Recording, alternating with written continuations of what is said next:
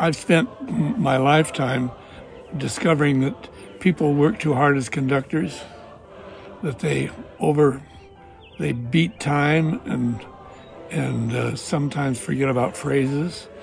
And I think I have some information that might be helpful to those who do overwork. We read lots of music and we share.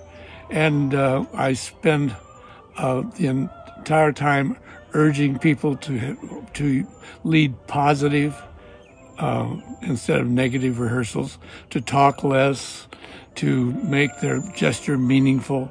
They find new literature that is quality. I make sure that I have literature for every kind of choir. Another thing that I've loved about the workshop is the number of people who have found close friends at that place, because and as a result, we get almost always positive people. Hope to have you join us.